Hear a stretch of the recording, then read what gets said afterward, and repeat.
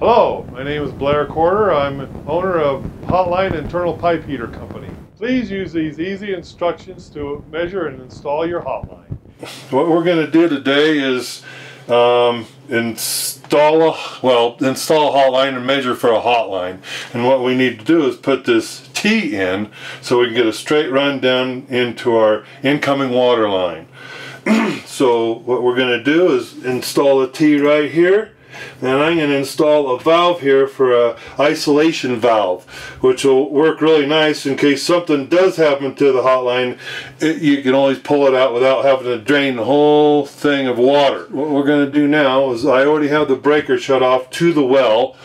And if you don't have a well, then you're going to have to go to the curb stop and shut the curb stop valve off to supply your house. And this is the valve to the house and to the water heater, so I'm going to turn that off.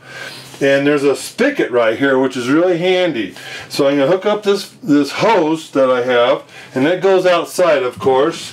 And then I'm going to drain the unit so I can cut this pipe. And as we're draining that, I'm going to install this valve in here, so it's a little bit wider than just this. So I'm going to have to drill a hole so this tube will move out slightly.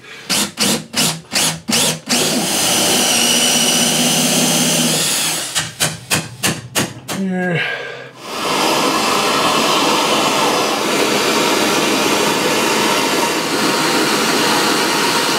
Alright, this is electrician's fish tape. It works really good for measuring for the length of HotLine that you need. This is how you install it. It should install very nicely, and we will give it a shot. Let's see how it goes. Oh yeah, look at that.